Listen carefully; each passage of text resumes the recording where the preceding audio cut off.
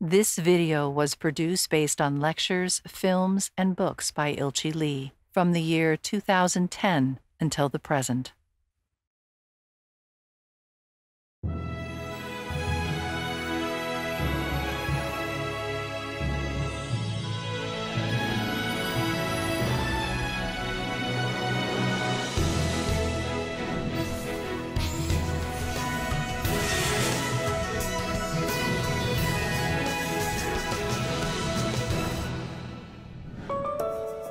All matter originates and exists only by virtue of a force which brings the particle of an atom to vibration and holds this most minute solar system of the atom together.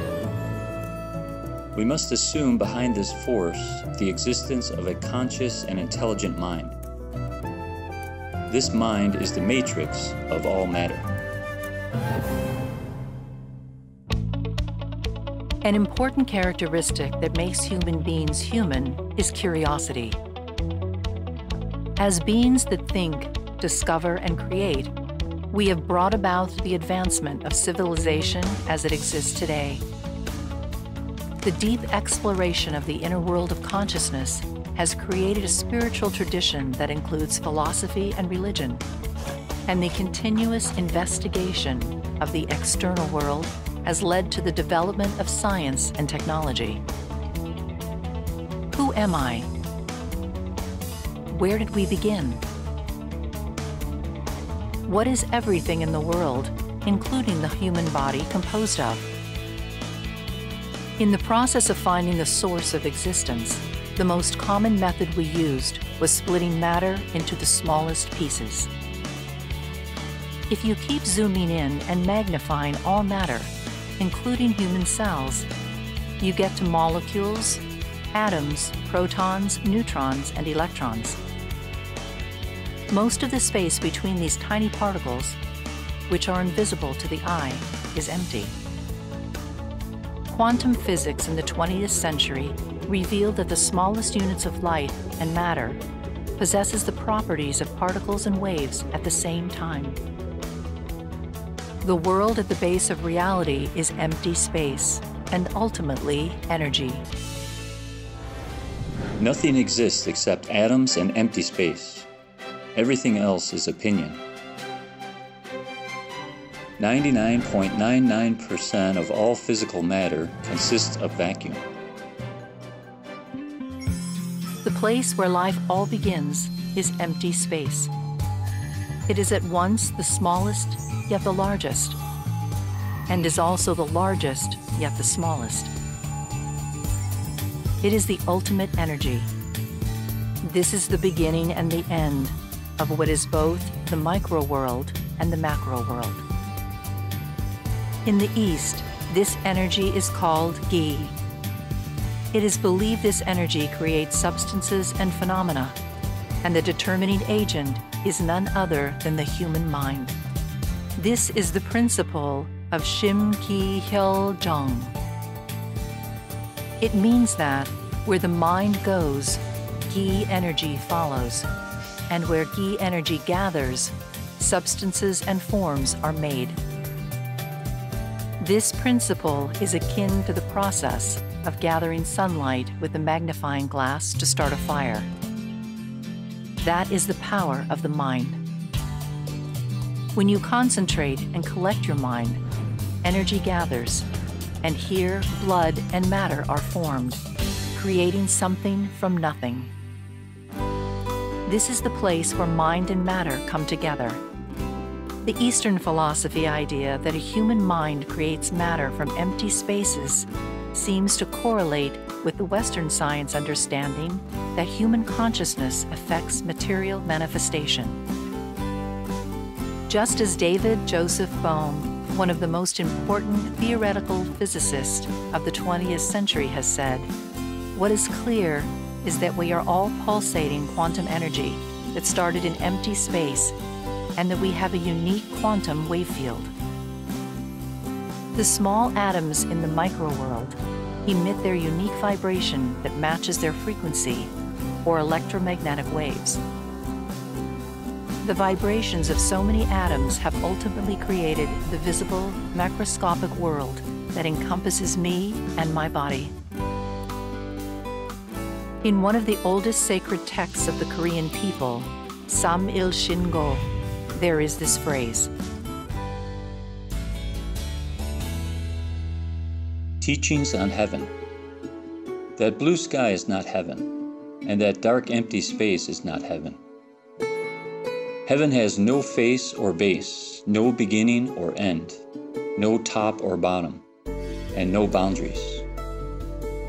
Although it seems empty, it is completely full. There is no place where heaven is absent, and there is nothing that heaven doesn't embrace. Although we only see what is visible to the eye, it seems that the wisdom of thousands of years ago already knew the scientific truth that this world in which we live is empty. What's more interesting, however, is that the emptiness is full, even while being seemingly empty. This states the contradiction that the space of the universe, an empty vacuum, is not a state of emptiness, as we have said until now, but a state of complete fullness. Here, we'll use an example, one hypothesis that is currently under discussion, the zero-point field hypothesis. Scientists have found that vast amounts of energy are latent even in the vacuum of the empty universe. This is represented by what cosmophysics refer to as cosmic inflation. According to this theory, the universe did not exist 13.8 billion years ago. There was only the quantum vacuum. However, one day, the quantum vacuum suddenly shook, and the universe was born through rapid expansion and explosion. In this way, the quantum vacuum contains a tremendous amount of energy, enough to produce a huge universe. The hypothesis drawing attention is that an infinite energy field exists in the quantum vacuum, where all the past, present, and the future universe is recorded. Some scholars say that the place may have a deep connection with the zero-point field.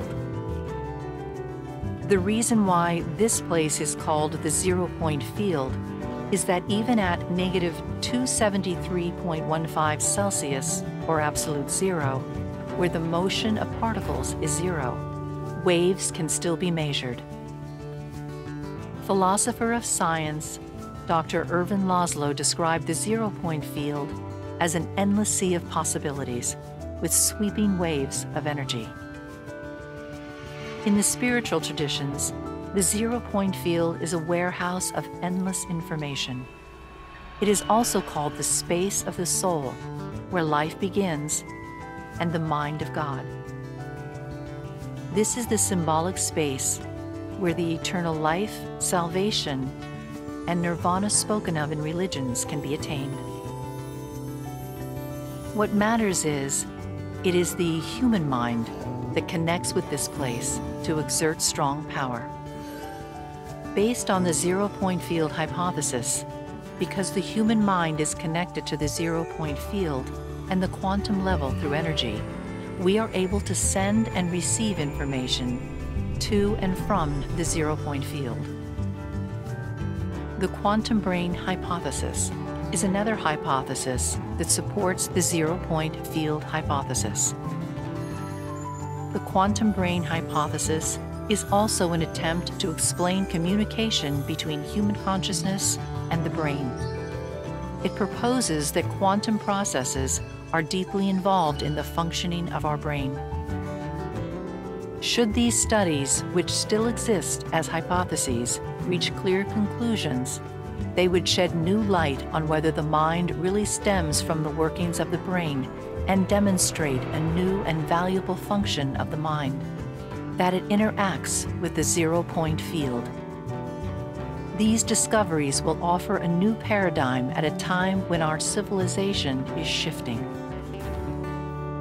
The power of the mind to create matter and phenomena. Is there a formula for the mind to work? Can the human mind change reality? In August 2009, a Korean broadcast conducted a time travel experiment for senior citizens in their 70s and older. For this, the subjects gathered in a small village in Gyeonggi-do, and for 1 week, they were to think and talk only about what happened 20 years ago, before August 1989.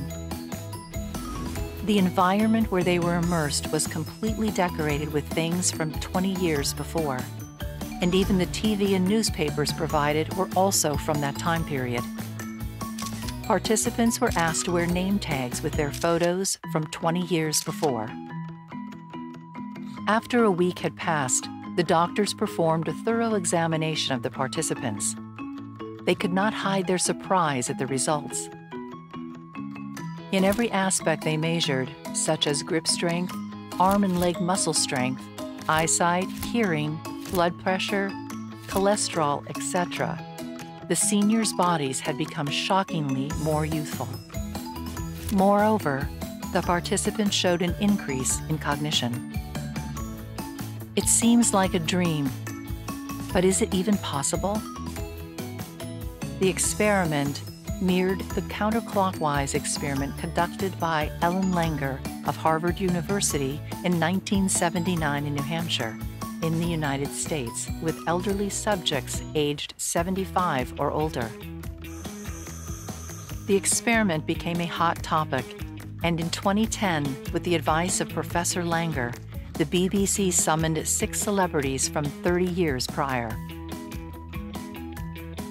In a program called The Young Ones, a male star who had been popular in his youth but had developed mobility issues came out on stage and tap danced. A former news anchor who had needed a cane to walk was able to climb the stairs to the stage without one. Medical examination results showed that their bodies had actually become more youthful. The principle at work was, if your mind is filled with images of youthful vitality, your body will also become youthful. The mind creates reality. You can reverse your biological age by changing your perceptions. The quality of our self-esteem determines how we age. Our perception of our bodies as fields of energy or fields of matter influence how our body ages. The power of the mind has a strong effect in cancer treatment as well. Dr. Simonton and his wife, cancer treatment experts in the United States, analyzed the causes of cancer in various ways and cited the mind as the most important factor for cancer. Dr. Simonton found the therapeutic effects of meditation and visualization training significant for treating cancer. According to the data, they conducted training for 159 terminal cancer patients for 15 minutes, 3 times a day, in which they practiced meditation and visualization of their body's white blood cells eating up cancer cells. The training resulted in an average life expectancy of the group of 24.4 months, more than double that of the 12-month average of the control group that did not participate in meditation. In 14 cases, 23% of the total, the cancer was cured, and 51% of the cancer patients said that their quality of life had actually improved. How does the power of the mind work so impressively? There is a consistent formula for it.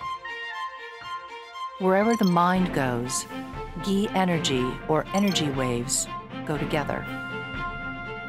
This affects the nervous system and triggers the release of hormones or neurotransmitters, resulting in behavioral changes as well as physical and psychological changes. In this way, disease starts from the mind and must be healed from the mind. The mind is, in essence, energy waves. And this is what has tremendous power to effect change. This power of the mind is manifested at an unconscious level. The unconscious is expressed through words. This is why the power wielded by words is as great as the power of the mind. The human race today is going beyond the era of space exploration. Through new technologies, such as advancements in artificial intelligence and the creation of the metaverse, we can transcend time and space. We can develop a spiritual civilization in which the power of the mind creates reality. Science is discovering and proving all these things, one by one, and presenting new possibilities for the future. At this turning point of civilization, what will humankind choose? Will we live as separate individuals amid competition and conflict? Or will we awaken to the infinite value of human beings and be creators who use the power of the mind? Will we choose the red pill of collective destruction or the blue pill of harmonious coexistence? Will we embrace ignorance, failing to recognize our own true existential value? Or will we decide to get bright and light up the future with enlightenment?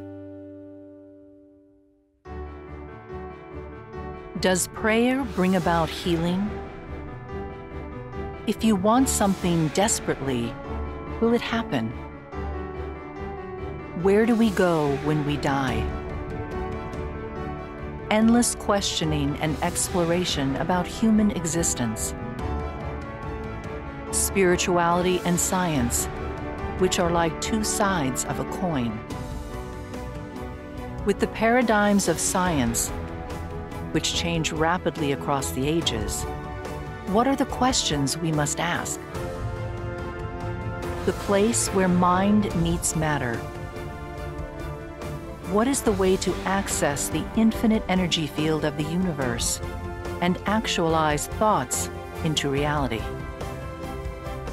The boundary between human and divinity. Special documentary, The Way to Coexistence. Part 2, Spirituality and Science.